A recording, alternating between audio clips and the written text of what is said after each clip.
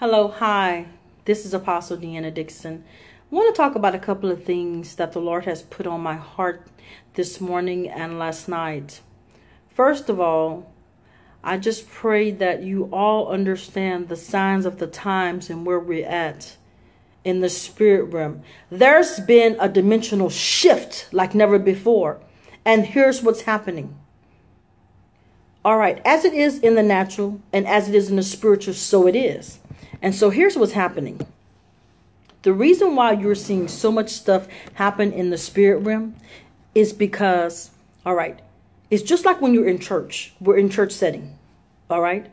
When we're all praying, worshiping on one accord, and it's real and authentic, you feel the presence of God. You feel it heavy. It gets heavy. It gets heavy. Humans cannot do this. But when we worship God through spirit and in truth, you're summoning heaven. So heaven is literally coming down to earth. That's what happens. God says, 2 or 3 are gathered in my name. There I will be in the midst. And that's what happens. When we start praying, when we come together in unity, then the Spirit of God descends and ascends. Hallelujah, in the name of Jesus. So therefore, the anointing is created. The atmosphere is changed. And that's what you're feeling. When it's truly the authentic power of God that is summoned down. The angels come. The presence of God. Hallelujah. Hallelujah. And that's when people are healed, transformed. Hallelujah to his name. So as it is in the spirit on God's ship side, it is on the entity of the devil, the kingdom of darkness. The reason why we're seeing a dimensional shift is because they have opened portals. They have summoned demons like never before through music. Beyonce does it all the time. All of them do it all the time. Not every last one of them. I'm sorry. But even in the Christian arena, there's such a form of entertainment. I'm not going to even go there. I looked on a clip. I don't even know what it was. Y'all gonna get offended like y'all always do, but that's fine in the name of Jesus. Everything that sounds good is not good. I'm listening, and I'm listening to good music, and it sounds good. Hallelujah. It sounds good, but I don't feel no anointing.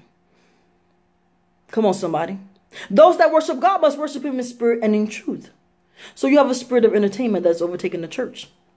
So let me tell you what's happening in this dimensional shift. So what's happening is all these porters cast spells, summoning demons. That's why there's an uproar on the earth. You don't notice, even now, again, we're not attacking people. I'm talking about spirits this morning, even with the gay movement and all this other stuff. Let me tell you why they need to feed. It's called the need to feed. The reason why we're feeling this shift and this demonic oppression and suppression is because they're feeding it through the TV, through the media, through song, through dance. They're feeding it. Harry Potter. Come on, somebody. Hallelujah. All those illusion, magical shows that y'all allow y'all children to watch thinking it's Disney. Yes, Disney, all right, Disney. Come on, somebody. Hallelujah. So God is showing me all these porters, all these spells, all this stuff is being cast out. And can't you feel it in the atmosphere? It's the need to feed. You see, the devils know, and the demonic activity is getting heavier because they're feeding it. Anything you feed enlarges, right? Saints! This is a warning. God said, thus said the Lord, it is time for us to stop them in the name of Jesus. We have to start praying more. Let me tell you, there's a book that explains all of this, because I could try, but some of you still would not get it, because some of you have to read it in order to really digest it and perceive it in your mind. Some people are visual. Some people learn through just this video. But some people just really need to have something in their hand and say, oh, okay, I get it. The light bulbs come on. Piercing Through the Darkness. I read this book about almost 15, 16 years ago. Somebody threw it at me and I was like, I'm not going to read this because it's a real thick book. But I promise you it will take you to an era till you understand what I'm saying. It's called Piercing the Darkness. My class, that's a mandatory book that they read.